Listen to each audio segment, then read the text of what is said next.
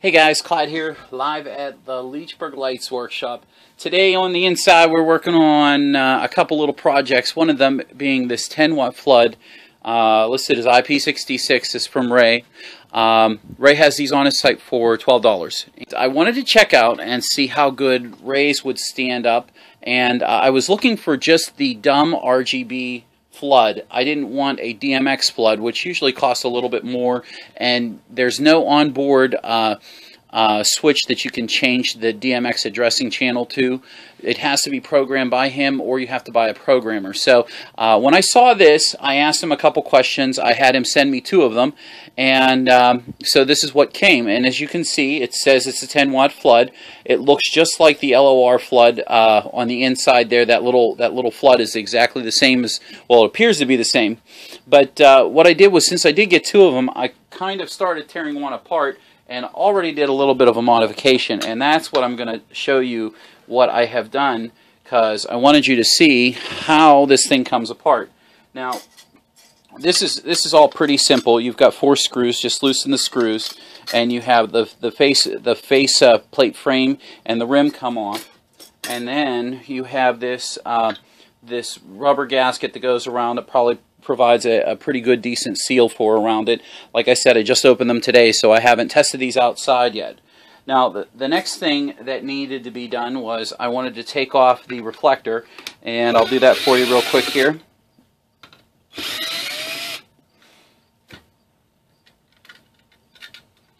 I don't want to lose these screws. And then obviously, you can see inside here, it's not very complicated at all, but pretty much it looks like there's 1, 2, 3 SMDs, surface mount devices there, and the inputs were from right to left here, blue, green in the middle, and red on the left. Now, as you can see, this has a white cord, and the one here is connected right up to the board here. It is a black cord, and I wanted to see if I could actually get this to work with a longer cord instead of having to waste my time using the cable that came with it.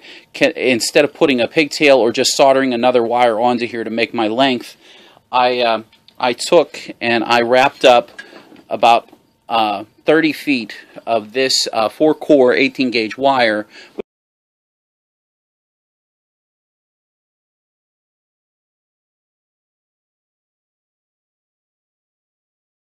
So this is the 10-watt flood. We can see that there is some thermal compound on the back side of it. This is an aluminum housing, so right away you know that this is going to produce quite a bit of heat. So it has to have a way to get rid of the heat. That's as simple as it gets. I just removed the solder points on from the old ones and just soldered in place. I tinned these wires and soldered those in place. Here you can see I've connected. This is around a roughly 30-foot long cable. What I wanted to do was I wanted to test that. And I'm using this 4-core wire. I found it online. I'll throw a link to this actual wire that I'm using. I'm using Ray's pigtails as well. So anyway, I'll just go ahead and connect this up. I have both of them connected up right now. And right now I'm just going to go over and reach in, and I'm going to flip this. I'm going to flip these up and down because these are very, very bright, and I don't want them shining in my eyes while I do this. So this is just a basic test pattern off of this controller. This controller, I'll throw the link up there. This wasn't from Ray, but you can get them from Ray. I ordered 1 or 2. I think maybe it was a 3-pack deal for $37 each, and I got free shipping or something crazy like that. So this is a nice little controller. It does 5 volt to 24 volt. So it can power a multitude of things.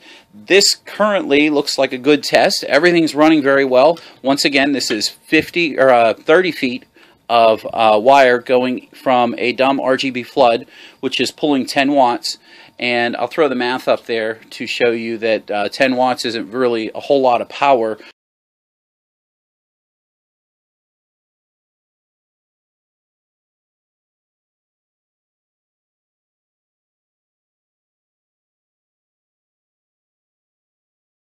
Whenever it comes to 12 volts. So Other than that, guys, I think it's a solid test. I only ordered 2 of these to play with. I'll go ahead and install the other line on the other one, and that's about all I wanted to go over. If you have any questions, leave them below. Let me know what you think. And guys, thanks for watching. Have a great day.